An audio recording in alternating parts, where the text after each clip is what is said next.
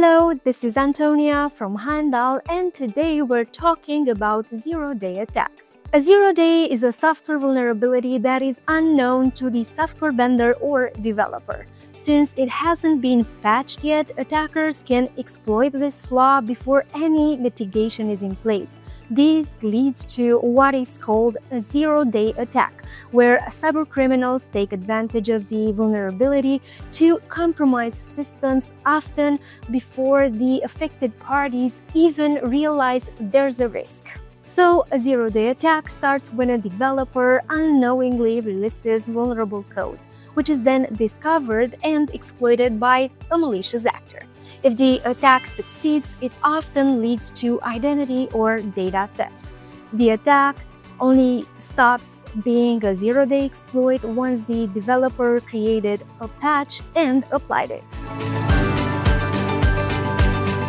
Vulnerability introduced. Vulnerable code is unknowingly included in software, applications, operating systems, web browsers, Internet of Things, and even hardware. Exploit released. A hacker discovers the vulnerability and deploys exploit code before it's patched.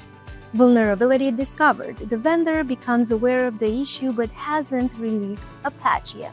Antivirus signatures released. If attackers have developed zero-day malware targeting the vulnerability, then antivirus vendors can quickly identify its signature and provide protection against it. However, systems may remain vulnerable if there are any other ways of exploiting the flaw. Security patch released. A public fix is issued, though the timeline depends on the vendor's development process. Security patch deployment. Users must apply the patch, which can take some time. Automatic updates help mitigate this delay. Systems are at risk during all 7 stages, but the zero-day attack specifically occurs between stages 2 and 4. These attacks can remain undetected for long periods, sometimes taking days, months, or even years to identify and address. North Korean hackers exploited a zero-day vulnerability to breach Sony's network, resulting in the leak of sensitive company data, including unreleased movies, employee information, and emails. The attack was politically motivated and severely disrupted Sony's operations. Operation Aurora, a cyber-espionage campaign targeting major corporations like Google, Adobe, and others. Hackers exploited a zero-day vulnerability in Internet Explorer to gain access to intellectual property and sensitive information believed to be linked to Chinese state-sponsored actors. A highly sophisticated worm that exploited multiple zero-day vulnerabilities to target Iran's nuclear facilities. It is widely believed to be a joint US-Israel operation aimed at sabotaging Iran's nuclear centrifuges by infecting industrial control systems. Defending against zero-day exploits can be challenging because they involve vulnerabilities that are unknown to vendors and unpatched. However, several strategies can help reduce the risk of becoming a victim of such attacks. Patch management. Deploying software patches promptly after a vulnerability is discovered can help reduce the risk of an attack. However, if hackers develop their exploit faster than the patch is applied, an attack may still occur. The longer the patching process takes, the greater the risk of a zero-day attack. Threat detection tools. Deploy advanced threat detection tools such as intrusion detection systems, intrusion prevention systems, and endpoint detection and response.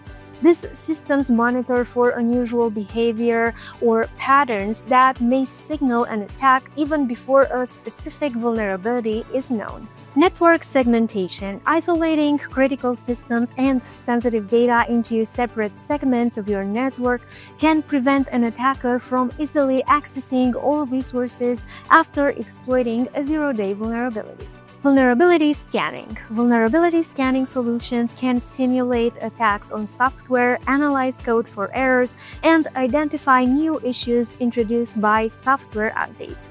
However, this method won't catch all zero-day exploits, and Scanning alone isn't sufficient. Businesses must act swiftly on scan results and review code thoroughly to prevent potential exploits. Security awareness training. Train employees to recognize phishing attempts, social engineering, and suspicious behavior. Many zero-day exploits begin with human error, such as opening malicious attachments.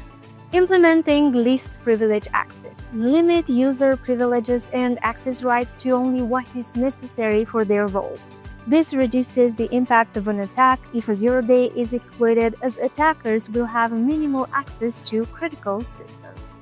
Web application firewalls. Deploy them to protect web applications from common attack vectors that might exploit zero-day vulnerabilities. Web application firewalls can provide an additional layer of defense by filtering and monitoring HTTP requests.